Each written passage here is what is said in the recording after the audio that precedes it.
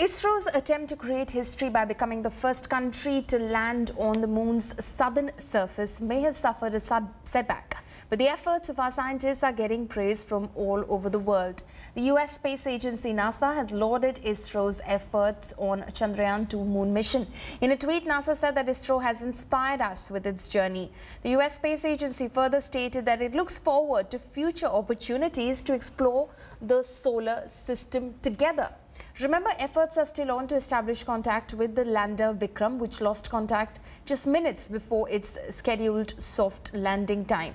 Efforts will continue for the next 14 days. ISRO also said that the orbiter is working absolutely fine and will work till 7.5 years to help understand the moon's evolution, mapping of its minerals and water molecules in the polar regions.